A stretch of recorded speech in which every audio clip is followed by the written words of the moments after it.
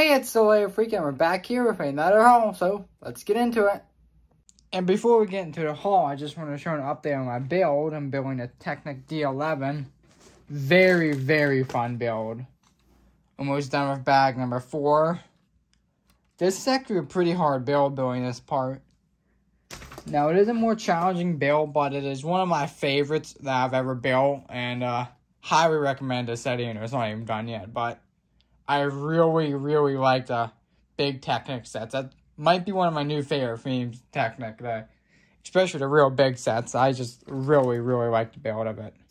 Very fun. But let's get into the haul. And yes, this one is a Prime Day haul, and I know that was last week, but I was away when it came on a trip, vacation. So, get it now. Let's see what one this is. Alright. It is Iron Man Hall of Armor. I'm not sure exactly the price of this, I don't remember. It was a pretty good deal, so I said, you know, I'm going to get it. And yeah.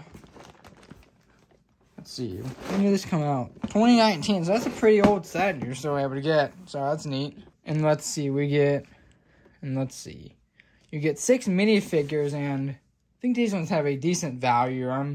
I actually might hold on to them, because when this set really gets retired and gets hard to find, the minifigures might go up some, so I actually might hold on to this set, not part it out yet. So yeah, and really like getting Lego on it cheap, as you know. And hopefully, clearance season is fast approaching, so hopefully we can find some good deals at Walmart. Actually going tomorrow, or today as time I've uploaded, July 19th, so I'll check, and if there's any clearance, I'll definitely share it as a video. So yeah, hopefully we can get a good deal, and hopefully Legofreak out in Walmart number 3 will be able to do. Because I will be buying a lot of clearance if they have it this year. But thank you all so much for watching, and we'll see you soon, and hopefully I can get on a better schedule and upload more. So, thanks for watching, and see you soon.